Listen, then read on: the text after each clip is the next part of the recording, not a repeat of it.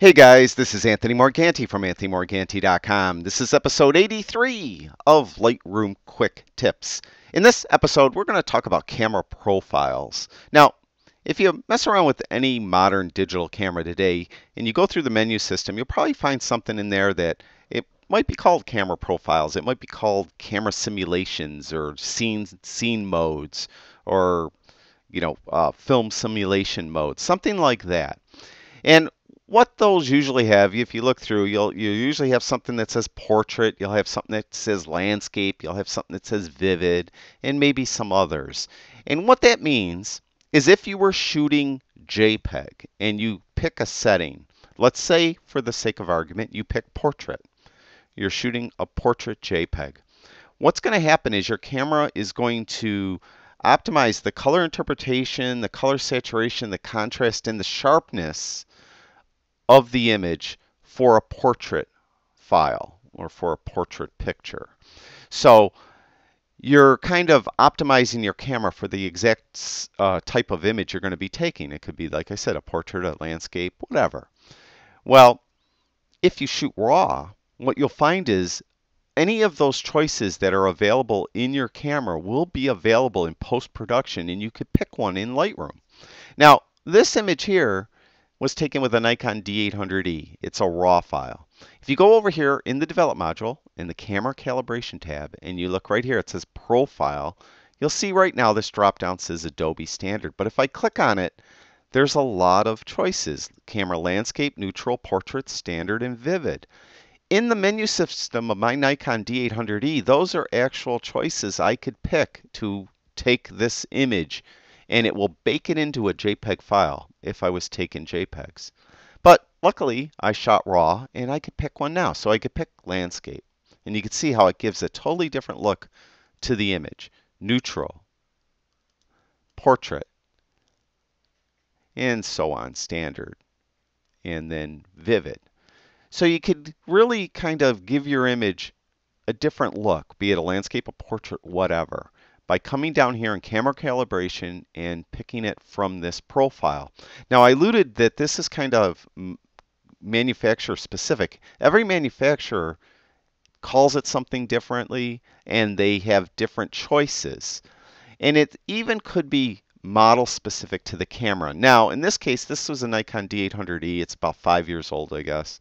This is a D7000 Nikon, maybe 6, 7 years old, and it has the same choices. So the same exact thing. This is a Nikon D500, which is less than a year old. And if you look at the profiles here, we'll see we have flat, that's different, and it has neutral. Then it has pretty much, it has monochrome too. I'm sorry, it has flat and monochrome. Those are new. Everything else is the same, I believe. So we actually have a monochrome choice, which wasn't available in those earlier Nikon cameras, but it's available here. Now, here is a Sony, I believe this was an A7S II, and you'll see that in this drop-down they have a camera clear, whatever that is, a camera deep, they have landscape, and again, it's specific to Sony, and maybe even specific to an A7S II. So if you have a Sony, you might have a different model Sony, you might have different choices in here. This is a Fujifilm X-T1. Fujifilm calls them film simulation modes, and what they're actually doing is they're going to simulate a type of Fuji film. So this has a Provia film. Did you ever hear of Fujifilm Provia? How about Velvia? Astia. Astia was like a portrait film we used to use. Classic Chrome is Fuji Chrome, a slide film. Pro Negative H, that's like a type of print film. Then we have monochrome. And what they have too, which I think is pretty cool, is they have a simulation of a monochrome image or a monochrome film with a specific type of color filter. So if you had a film camera with like black and white film in it and you used a yellow filter, you would get this look. If you used a red filter, you would get this look. And you used a green filter, you would get that look. So you actually get an idea.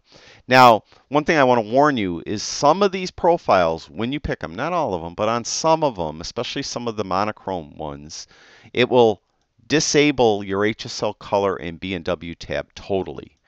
So you can't do anything there. Now it doesn't do it on every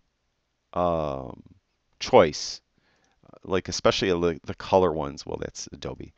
A lot of the color ones you'll still be available, but on some of the black and white ones, I found the HSL color and B&W tab become totally inactive. With it did in the Nikon. See how it's totally inactive.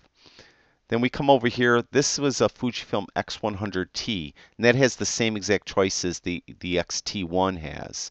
This is a newer Fujifilm camera. This is an X Pro 2, and this has some newer choices. This is an Acros, which is a black and white simulation, and you can see that this tab is active for that one. We'll go back down here. So we have Acros with a yellow filter, Acros with a red filter, Acros with a green filter.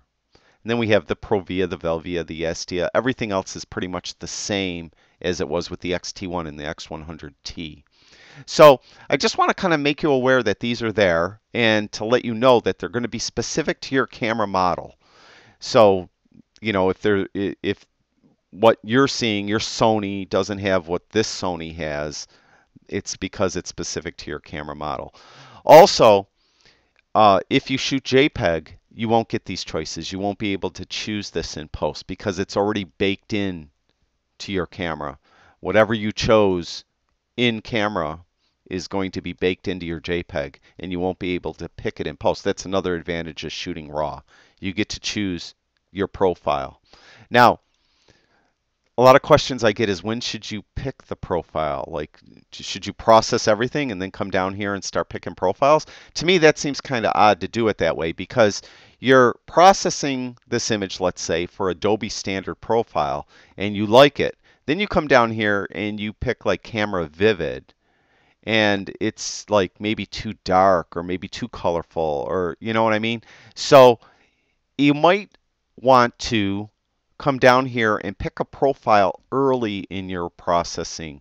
So, you know, right away maybe say, all right, I did this landscape. I'm going to right away pick camera landscape, and then I'm going to start doing my processing for a camera landscape. And, you know, that I think would be the logical way to do it. Now, I don't think there's any right or wrong way to do this. Do it whichever way is comfortable for you. I just wanted to make you guys aware that these are available in the camera calibration tab, and if you shoot RAW, you should take advantage of them. What I found for me is I usually only use the Adobe standard. I don't mess around too much, but every now and then I get an image and boy, it just doesn't look right. You know, it just doesn't look right. I can't really, I like the scene, but the colors aren't doing it, or something's not right, and I'll come down here and pick a different profile, and all of a sudden it works. So maybe that will be the way you'll use it too. So that's it for this episode. Thank you, everyone who watches my videos. I truly do appreciate it. I'll talk to you guys soon.